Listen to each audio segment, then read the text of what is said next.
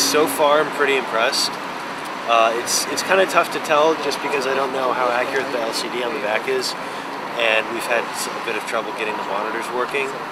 So the HDMI output is not the greatest, but it seems to have really good latitude. It's fast. We're rating at 1250 right now, 1250 ASA, and it's looking really nice. Not a lot of noise to it.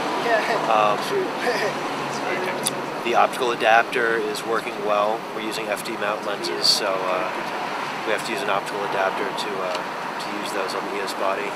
Because it's so small, that's really portable, so it's really great for like guerrilla filmmaking.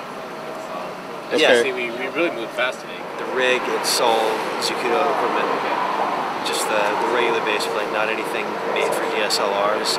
This is the rig that I use with my HPX 170 and 35 adapter. So it's versatile stuff.